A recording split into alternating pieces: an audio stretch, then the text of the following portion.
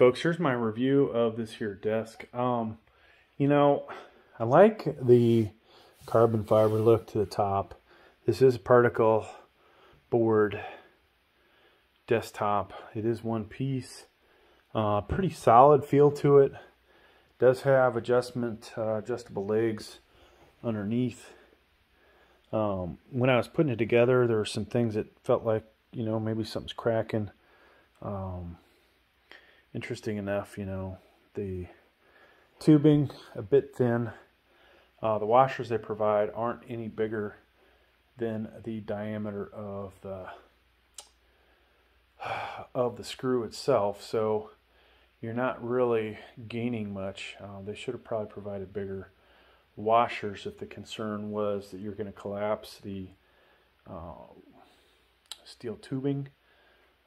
This guy, you know, I don't know if I like this on the side. That means, you know, the space I was going to put this in, that you need to be able to not worry about breaking that off.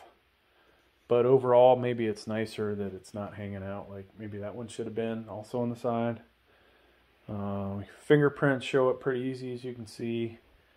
The stickers that were provided, which, you know, there they are, and you can see they're not on. I don't plan on using them, but overall, folks, it feels pretty rigid. Now, would my 270-pound muscular awesome self jump on top of this? No, I'd probably break it, but maybe not. Now, looking at it from underneath, you can see it's got a couple of cross braces, so it is rather solid. You know, got a little plastic cap there.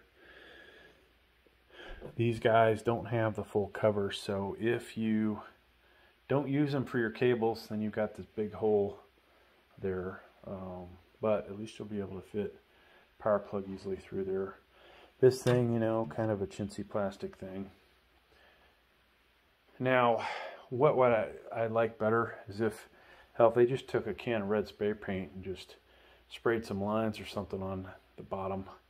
But hell, for the price of this, folks, amazing deal, right?